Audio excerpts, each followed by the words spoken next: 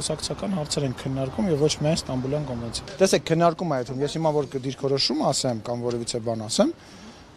դա ճիշտ չեմ համարում։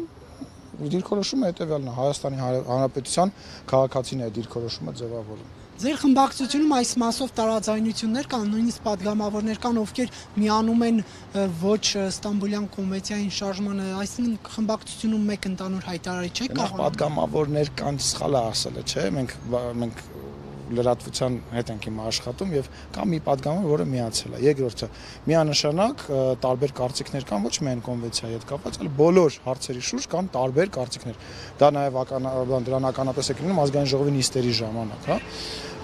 Եվ բնական է կան տարբեր կարծիքներ։ Քննարկումը դեռ շարունակվում է, այսինքն քվեարկության ժամանակ կամ դուրս գալուց որևիցե մեկը կմեկնաբանի, կիմանաք, ես քննարկումի կեսից դուրս եմ եկել, որտեղ առողջական խնդիրներ ունեմ։ Աշնանը օրակարգում կլինի, պարոն Սիմոնյան։ Չեմ կարող ասեմ, կարող ընդհանրապես օրակարգում չլինի։ Հա։ Քաղաքական հետապնդման է ենթարկվում, որտեղ Ռոբերտ Քոչարյանին բաց է թողել ժամանակին։ Արդյոք դա քաղաքական Այսինքն Հայաստանի Հանրապետություն քաղաքական հետապնդման եթե օրինակները լինեն, Դավիթ Գրիգորյանը չի լինի այդ ցանկի համենայն դեպս առաջի 100-ամյակի մեջ։ Եվ քաղաքական հետապնդում ասելիս մենք պետք է այդ բառը անիմաստ տեղը չօգտագործենք եւ վերջի կան բազմաթիվ տարբեր միջազգային կառույցներ, որոնք իրենց գնահատականներն են տալիս քաղաքական հետապնդումներին եւ վերջի գնահատականը այն է եղել, որ Հայաստանի Հանրապետությունում քաղաքական գնահատական չկա, ժողովրդավարության մակարդակով Հայաստանը կտրուկ աճ է արձանագրել։ Չեմ կարծում, եթե քաղաքական հետապնդում եւ ընդհանրապես այնպես մթնոլորտ լիներ, մենք նման զեկույցներ կունենանք միջազգային կառույցների կողմից, վերջի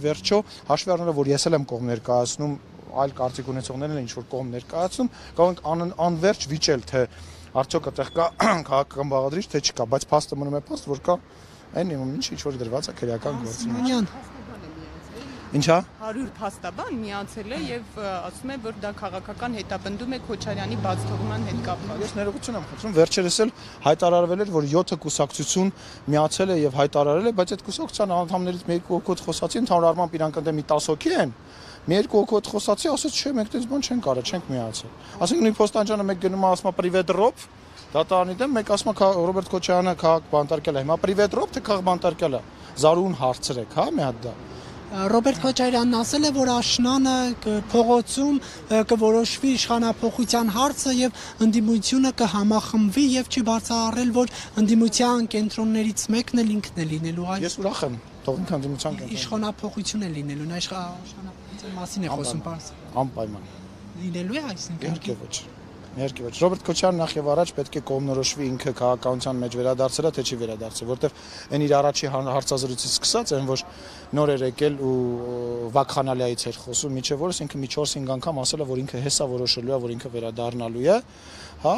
թողել ինքը որոշի վերադառնալ, թե չի վերաբերել, բայց ես բազմիցս ասել եմ, շատ ուրախ եմ, որ այսօրվա իշխանության հակառակ կողմի որպես ընդդիմություն իրեն տեսնում է ցինիկ բան եմ ասում, մեծ հաշվով, հա, բայց ասեք թող Ռոբերտ Քոչարյանն լինի այդ ընդդիմությունը, բայց ես իրեն ընդդիմություն չեմ տեսնում, որովհետև ես տեսնում եմ շատ տարբեր արժանի եւ նոր մարդկանց, որոնք ընդդիմության երկրում պետքա պարտադիր լավ ընդդիմություն լինի եւ լավ իշխանություն, որոնք իրար բալանսավորեն, բայց Ռոբերտ Քոչարյանը հանրապետական նախկին բեկորները, որոնք հիմա փորձում են իրար շուրջ իրար հետ ինչ-որ տես միանան, հաստատ